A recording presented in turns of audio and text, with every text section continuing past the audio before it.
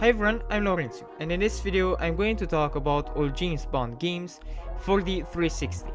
James Bond Quantum of Solace might feel weird the first seconds you play, but then, after you get used to it, it's a pretty awesome game. The best way to describe the game would be that the game is a shoot 'em up. You gun down wave after waves of enemy. But isn't the game repetitive then? Well, yes, on paper. But in practice, it never felt repetitive. I mean, even if I was doing the same thing, it kept me hooked. I didn't want anything else from the game. The only downside to it is that it's short. The game takes you around 4 to 6 hours to beat it. It's short and sweet, but still, it could have been longer. The gameplay is badass. It's full of explosions and guerrilla warfare. You get different sorts of weapons, destructible stuff in the levels. If you like to watch action movies, you'll love this game. It gives you the same feeling as watching a good movie of this sort. And same goes for the second game, Bloodstone. This one, being the sequel, has brought some major improvements to make the experience even better. Right from the start, you'll notice that the controls feel better, and the animations seem more fluid. The melee attacks have been replaced from a minigame to just an attack. Also, you have vehicular levels in the game now that do a great job to spice things up and make the game feel more varied. Also, Bond can use his smartphone to gather information and hack surveillance cameras. You could hack into cameras in Quantum of Solace too, but there, when you did, you could only watch what the camera sees. Here, you hack into cameras to disable them. You don't watch through them, you short-circuit them. Another difference between Quantum of Solace and Bloodstone is that now you can't throw grenades anymore. But even if they took something out, they added something way cooler. By taking down enemies with melee attacks, you can fill up the ability to shoot in slow motion. It's useful and it looks cool. But even if this game feels improved over Quantum of Solace, one flaw remains. It's too short. It takes you again around 4 to 6 hours to beat the game. But yeah, as I said with the other one, it's short and sweet. It feels more varied, it's action-packed, and if you are into action movies, you'll definitely like this game.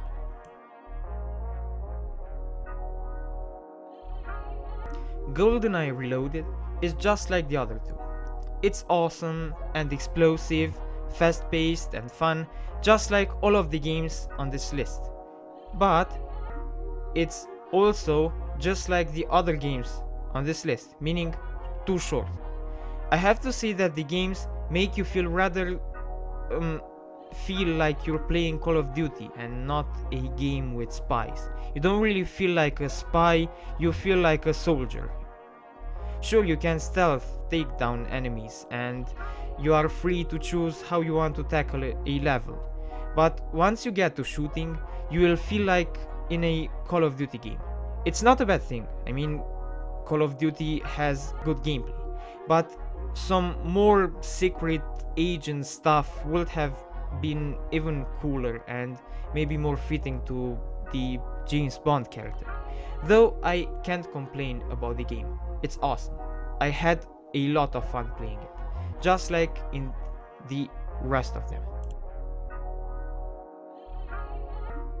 And the last one is James Bond Legends, which is just like the other ones. Basically, if you play all of them one after the other, then they add up to a nice amount of hours well spent. If the games average a 5-hour campaign and you have 4 games, that equals 20. Thus, 20 hours of gameplay.